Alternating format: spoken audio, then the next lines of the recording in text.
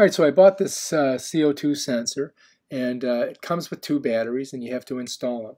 And once you've installed them, you're going to notice that the unit itself is calibrated in Celsius, not Fahrenheit. If you look on the front here at the top in the left-hand corner, you're going to see 25.2 degrees Celsius. So we want to change it to Fahrenheit. I'm going to show you how you do that. So what you got to do is go back in, pull the door off, pull the batteries out, and you're going to see that there's a small little black area with some little white like levers, and those are the controls, and there's 4 of them.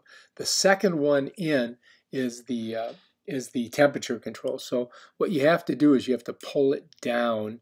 You can see when it comes in centigrade. I mean in Celsius. So what you've got to do is pull it down to Fahrenheit. And there's a little tool that you use to do that, which is the same one that you get with your iPhones to open up your SIM card ports on the side.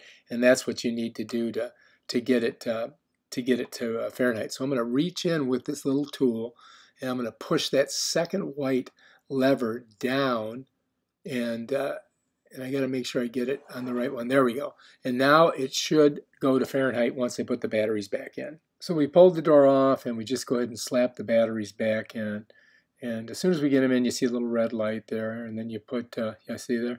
And then you go ahead and put your door on, and then flip it over, and it should show Fahrenheit when, oh, there it is, look, 79 degrees Fahrenheit, we did it. So that's how you change it from Celsius to Fahrenheit.